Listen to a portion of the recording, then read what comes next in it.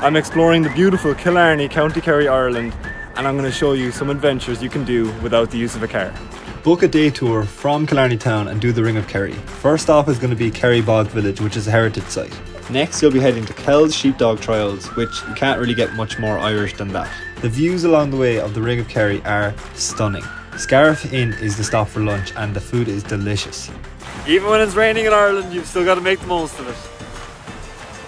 And the last stop on the Ring of Kerry tour is the beautiful Ladies View. Killarney National Park is right next to the town. It's full of free roaming deer and the views here are incredible. There's a beautiful cafe here and within the town there's so many great places to eat. You can hop on the big red bus which will take you out to Mucker's House and Gardens. This place is huge and it's so peaceful.